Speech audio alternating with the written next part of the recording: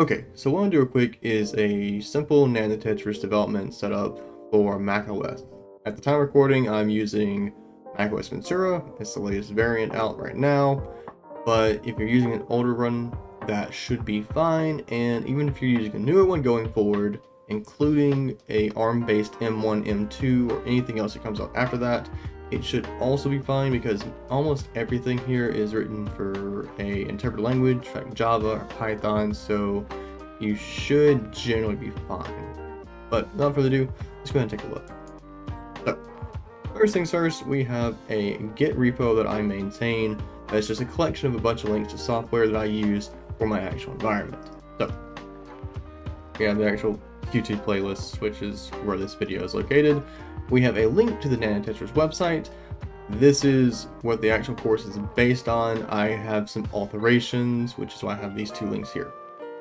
These are links for a Nand2Tetris suite that I have modified. I have added a few projects, taken a lot of the latter ones out because this is under a time restraint, and I think it's 7 and 8 are using a custom macro assembler, which is why we will need Python eventually. More on that in a bit.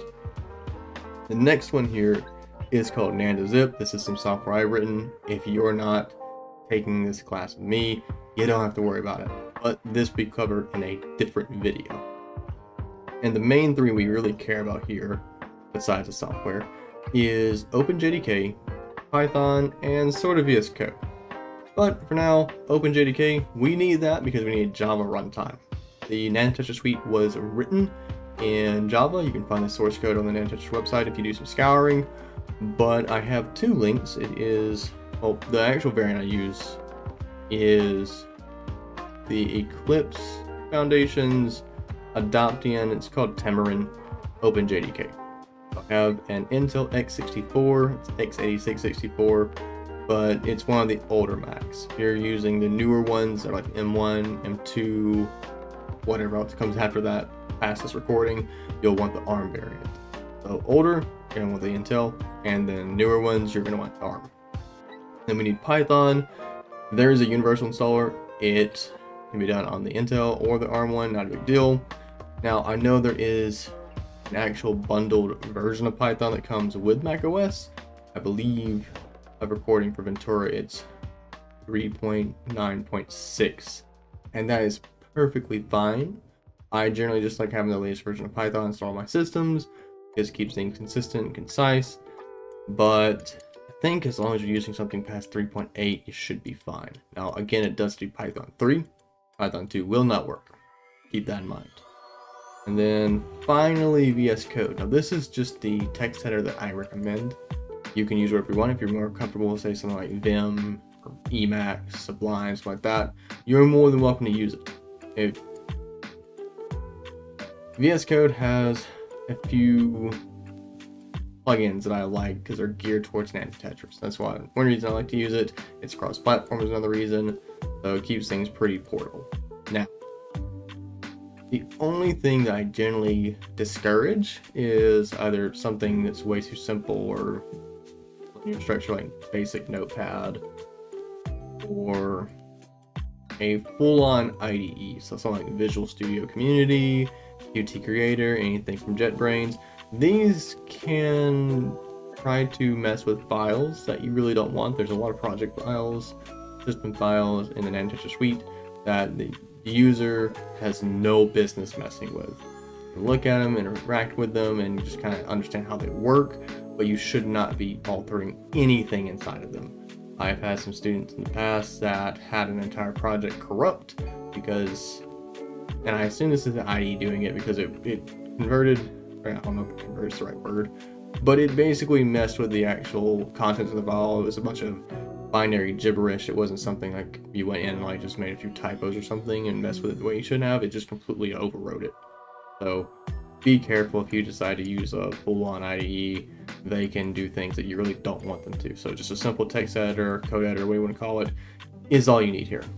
And I use VS Code. So with all that being said, let's go ahead and do a few downloads. So we want the software, we want Nand2Tetris macOS/Linux. This is just the Unix variant. I have two tweaked versions of Nand2Tetris, and it's just because The Windows version uses batch scripts. The Unix version uses bash scripts. Yeah, the various time versions, are just two different shells. Doesn't matter. This is what we want. If you're using macOS, Linux, or any other Unix system, this is what you want. We will also want, I'm using an x86 system, so I want this one. Let's open JDK. And then I want Python. And then I want the x64 variant of VS Code. So we want these four. Once they're all downloaded, we'll go ahead and open that in Finder. It opens here on the other screen, don't know why. But these four files right here. This is exactly what I want. So OpenJDK, Python 3.0.5, VS Code, and Nand2Tetris. Now before I start doing anything, we want to type in for Spotlight. Also, if you don't want to open Spotlight, I think it's Command Space. I'm not good with macOS shortcuts, but there's also a magnifying glass here in the top right that you can use. And I hit those. Terminal, Finder, there we go. We're going to zoom in just so we can kind of see a little easier. We're going to see if Java is installed. It's not. So if we do Java minus version, then it's going to try to tell us what version of Java is installed in our system. And here it says operation completed, unable to locate a Java runtime. That just means Java is not installed in my system. So we'll fix that by installing it. And now if you look at Python 3, minus version, so you have 3.9.6 just because that's what comes bundled with macOS. So I'm going to keep this open, just going to clear it out. We're going to do OpenJDK. It says we run it through an installer. The defaults are fine. The license agreement should be GPL. This, make sure you're installing this on the proper system. Mine says macOS temp just because this is a testing environment that I do for these videos. If it was my main system, it'd say macOS just because that's what the actual disk is named. So just make sure you're installing it to the right disk and you should be good to go. Install, do our password. Yes, I'd like to access files in the download folder. I'm gonna write files, validate it, and it's good to go. That was a lot faster than I thought it was going.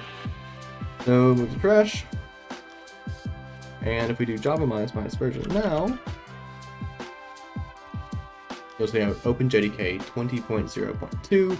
Again, if you have a newer version from this recording, I'm going to keep all these links updated.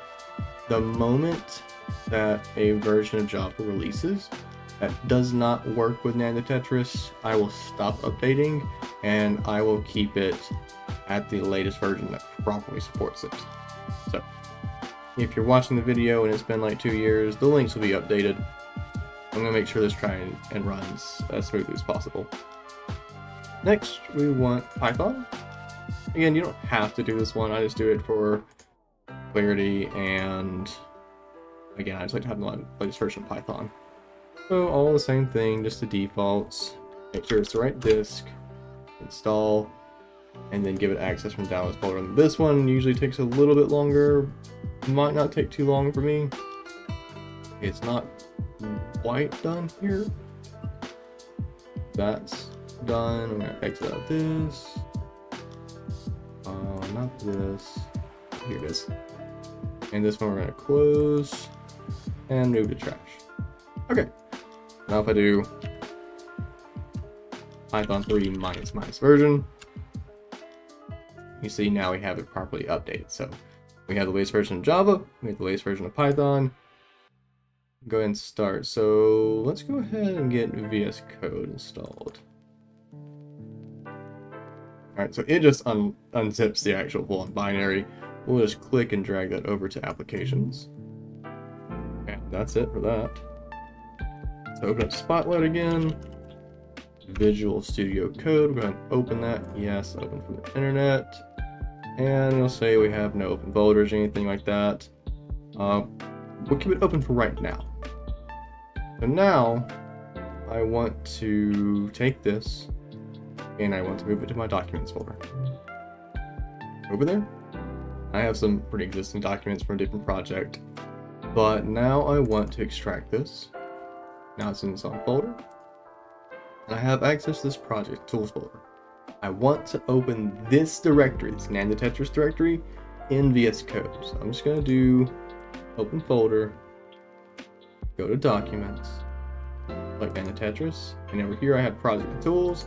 This is exactly what I want, this Nand2Tetris directory. So I'm going to open it. You can see now I have the projects and my tools folder. So if I open a project, you'll see 1 through 8. That's perfectly fine. You can see we have a bunch of AND files, and16s, CMP, HCL, TST files. Perfect. We have tools. You'll notice we have just .sh files or no .bats. If you were on a Windows system, you'll see BATs. So if you see that right now, you downloaded the wrong version.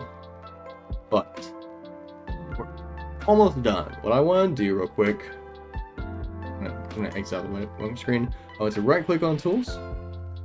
I want to open an integrated terminal. And then I want to run ls -l. What you're going to notice here, we have all of those files that you just saw right over here in this listing. Look over the far left, and you see the permissions they have. They all have read-write permissions, but there is no this X right here that you see in these directories. That is the executable bit. We need to set that in order to run this software.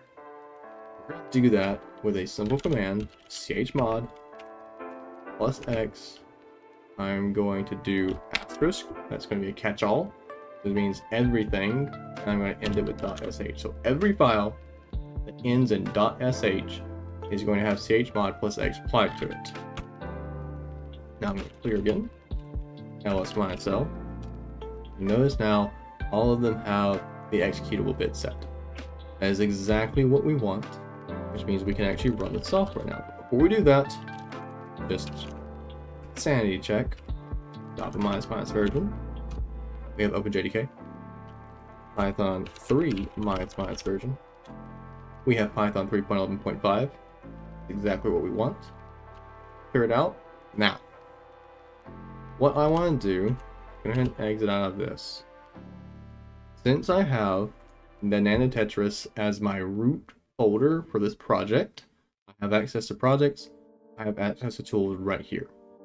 I want to just open a new terminal, and it's going to open it in the actual Nand2Tetris directory. So now if I run ls-l, you'll see I have projects and tools, which are the two directories I have here.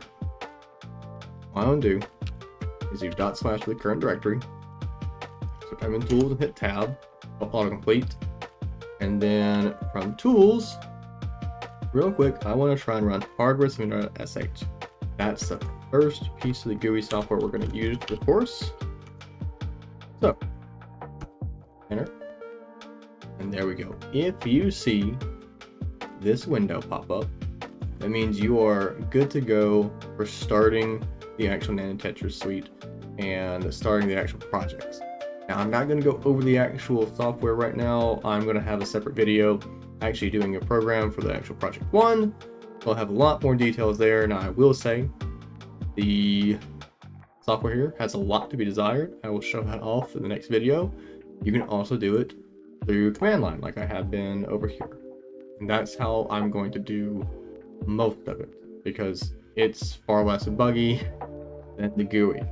But if you do see this, you're good to go. You can go ahead and start. We're good.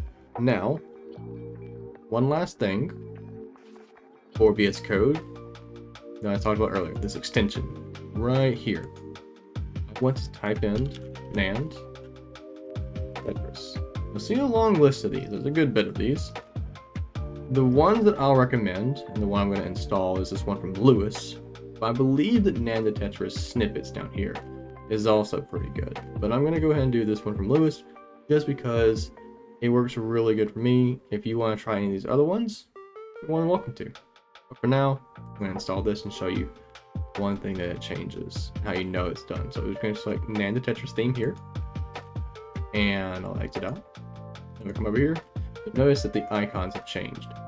They are now a bit more appropriate to the actual projects, and everything, if we open everything up, it would have syntax highlighting, but I don't want to show it off just yet. I'm going to save that for the next video. We have Java installed, Python installed, well, kind of updated, we have a text editor, we have the actual GUI working, and we have a really nice extension. So we are perfectly good and set up to start the actual Nand2Tetris course. So that's it. That's good for actual setup. Good to go. I hope this was helpful. I hope you learned something. I'll see you next video.